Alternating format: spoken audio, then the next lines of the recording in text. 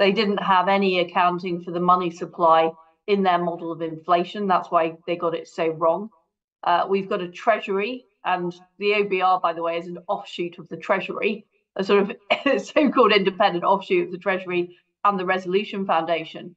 But those organizations believe in high taxes, high regulation, big government, close alignment with the EU, not upsetting China because they see China as a source of income, and they believe in high immigration as well to try and shore up, as they see it, the public finances. So you've got a whole group of people who have the same view of the British economy.